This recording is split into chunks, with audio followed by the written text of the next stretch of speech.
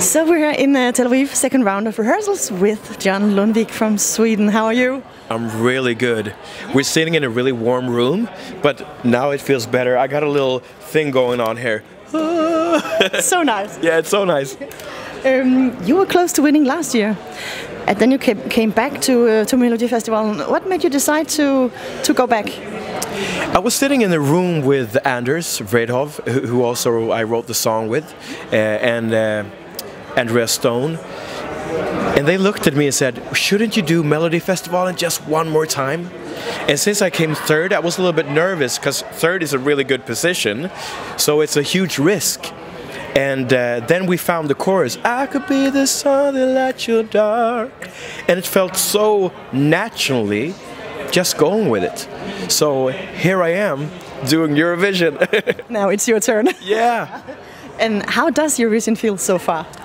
It is so much joy. It's so huge in every aspect. The Melody Festival is really huge, but this is on a whole nother level. But it feels so good. I'm sharing it with the mamas, you know, the choir, and we are a big delegation from Sweden that we can share this love with. So it's been a good ride. It's all love.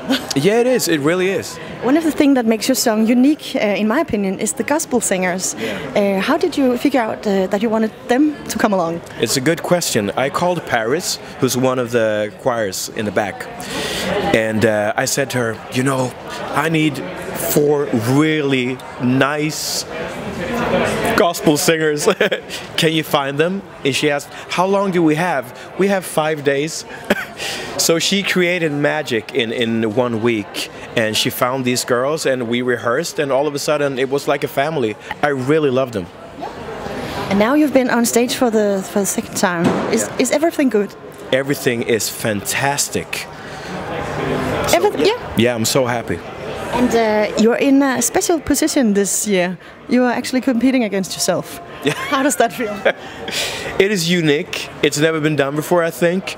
And you know, he's doing a ballad. I wrote the song for UK, and Michael Rice is a great singer, great person.